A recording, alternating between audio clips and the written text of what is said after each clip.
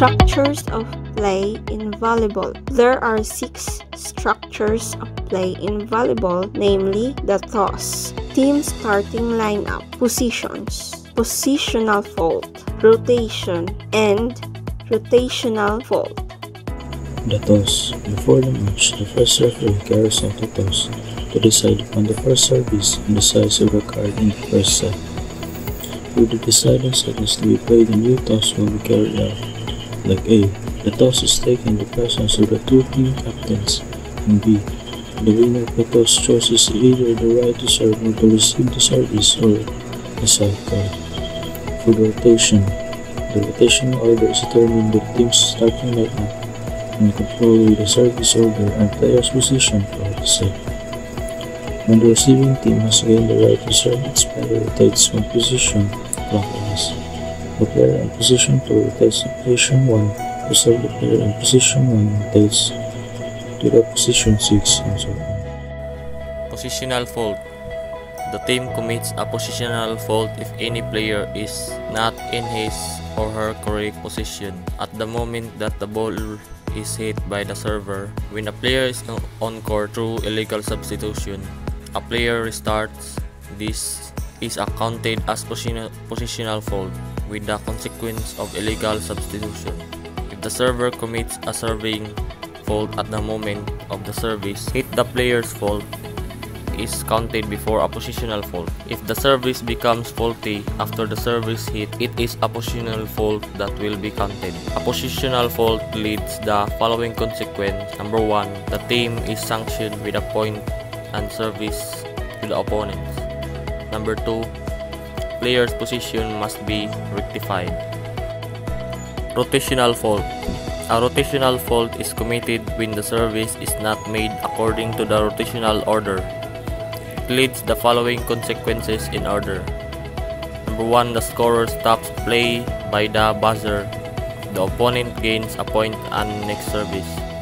If the rotational fault is determined only after the completion of the rally, which started with a rotational fault, only a single point is awarded to the opponent regardless of the result of the rally played. The rotational order of the faulty team must be rectified.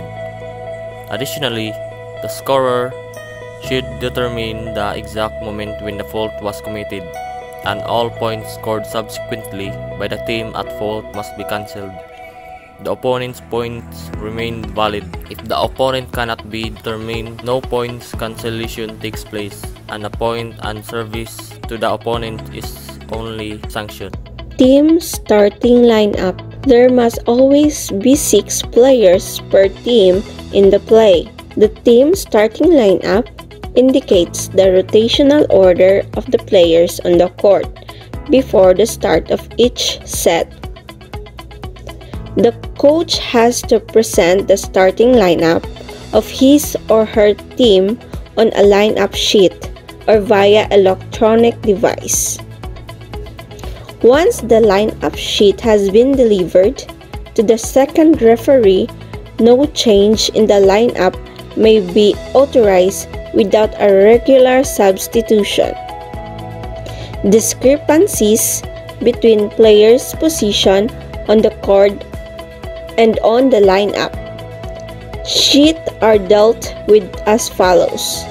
When such discrepancy is discovered before the start of the set, player's position must be rectified according to those on the lineup sheet. There will be no sanction. Positions. The ball is hit by the server. Each team must be positioned within its own court.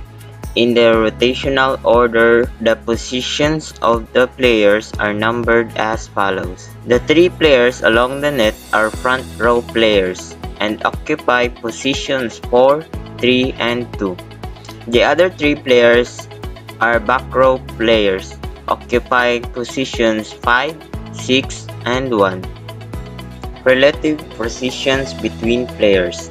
Each back row player must be positioned further back from the center line than the corresponding front row players. The front row players and the back row players, respectively, must be positioned laterally in the order indicated. The position of players are determined and controlled by according to the positions of their feet contacting the ground. After the service hit, the player may move around and occupy any position on their court and the free zone. That's all. Thank you for watching.